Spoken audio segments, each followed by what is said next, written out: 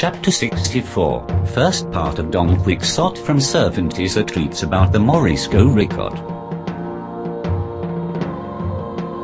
Treating of the adventure which gave Don Quixote more unhappiness than all that had hitherto befallen him.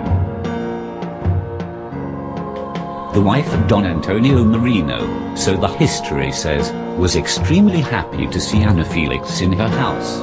She welcomed her with great kindness, charmed as well by her beauty as by her intelligence, for in both respects the fair Morisco was richly endowed, and all the people of the city flocked to see her as though they had been summoned by the ringing of the bells.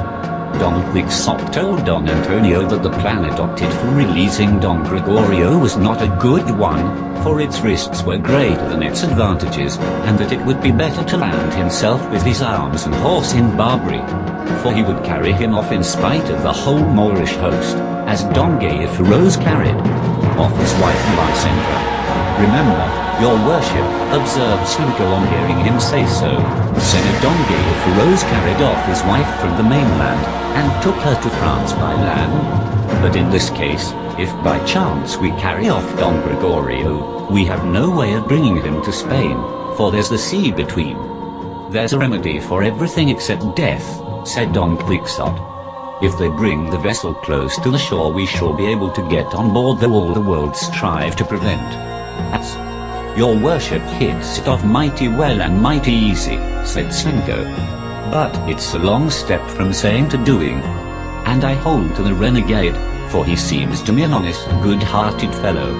Don Antonio then said that if the renegade did not prove successful, the expedient of the great Don Quixote's expedition to Barbary should be adopted. 2 days afterwards the renegade put to sea in a light vessel of 6 oars, a side manned by a stout crew, and 2 days later the galleys made sail eastward, the general having begged the viceroy to let him know all about the release of Don Gregorio and about Ana Felix, and the viceroy promised to do as he requested. One morning as Don Quixote went out for a stroll along the beach, arrayed in full armor, for, as he often said, that was his only gear, his only rest the fray, and he never was without it for a moment, he saw coming towards him a knight, also in full armor, with a shining moon painted on his shield, who, on approaching sufficiently near to be heard, said in a loud voice, addressing himself to Don Quixote, "Illustrious knight, and never sufficiently extolled Don Quixote of La Mancha, I am the Knight of the White Moon, whose unheard of achievements will perhaps have recalled him to thy memory. I come to do battle with thee and prove the might of thy arm, to the end that I make thee acknowledge and confess that my lady, let her be who she may, is incomparably fairer than thy Dulcinea del Toboso.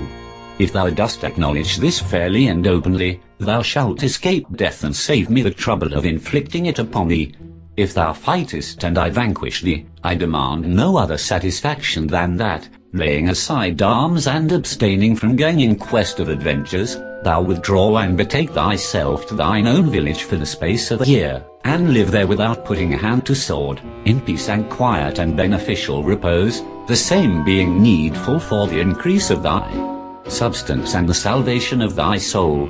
And if thou dost vanquish me, my head shall be at thy disposal, my arms and horse thy spoils, and the renown of my deeds transferred and added to thine. Consider which will be thy best course, and give me thy answer speedily, for this day is all the time I have for the dispatch of this business." Don Quixote was amazed and astonished, as well at the Knight of the White Moon's arrogance, as at his reason for delivering the defiance, and with calm dignity he answered him, "Knight of the White Moon, of whose achievements I have never heard until now, I will venture to swear you have never seen the illustrious Dulcinea. For, had you seen her I know you would have taken care not to venture yourself upon this issue, because the sight would have removed all doubt from your mind that there ever has been or can be a beauty to be compared with hers.